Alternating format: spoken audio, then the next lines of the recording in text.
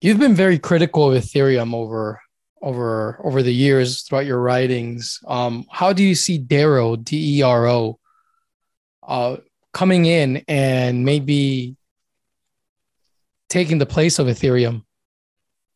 I think that I continue to be really critical of Ethereum, and in fact, I'm probably gonna be expressing a bit more detail on that in the near future.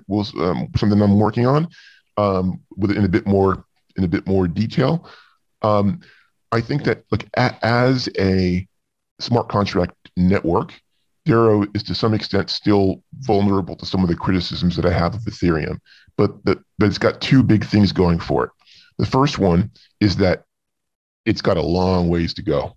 So, when something is worth, 300 million, it's a lot easier to think it's fairly valued or undervalued than when it's worth 300 billion, right? So it ultimately comes down to value as well. And there's an old saying, there's no such thing as a bad asset, just bad prices, right? It's nothing wrong with the asset, just if you pay $100 for it versus if you pay $1 for it, that's the part that matters. And I think DERO, because it's still so small in terms of value appreciation, even taking into account some of the fundamental knocks that I have on the economics of smart contract platforms, it's still got a massive way to go. So I think that's a huge one. But the second one I think is even more important, which is why I'm so constructive on it. We're talking about privacy for financial transactions. And I think that particularly think about DeFi, right? DeFi has been the killer app for Ethereum. It has been, and you could argue that in more recent days it's been NFTs to some extent. I think that DeFi is still going to be the leader, or has been the leader in terms of certainly putting it on the map and blowing it up from a very small, relatively small project, something worth hundreds of billions of dollars. In Monero and Pirate Chain, there's an argument to be made that when people say, "Oh, it's private," oh, is that for illegal transactions? Is that for buying drugs? I don't know if I want to be associated with that. We think that's wrong. We think that's the wrong way to approach it, but that is how some people view it, at least initially when they see it. When it comes to financial transactions, though, of saying, all right, I want to stake, I want to do lending, I want to earn yield. Do you really want your financial transactions, not just using money on a day-to-day basis, but actually your full strategy? Do you really want to broadcast that to the world?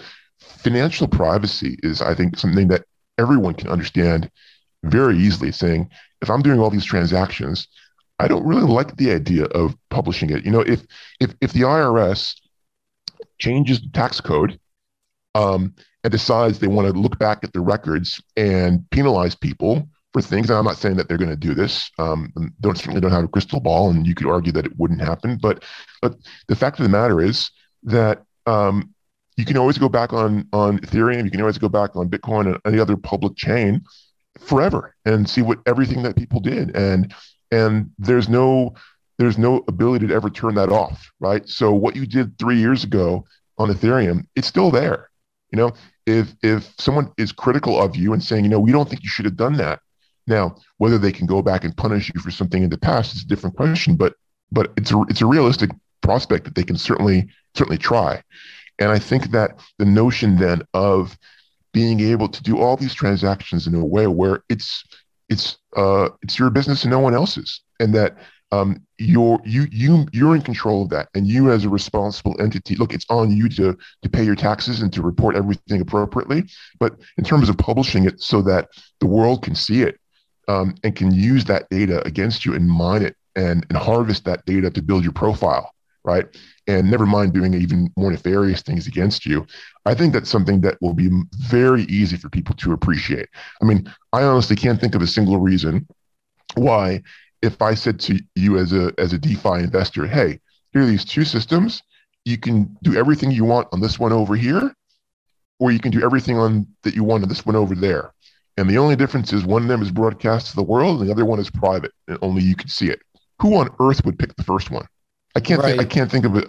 I can't even imagine why anybody would. And I think understanding that is a lot easier than dealing with some of the negative stigma that's still associated with Monero or Pirate Chain, in that sort of being used for for dark web transactions.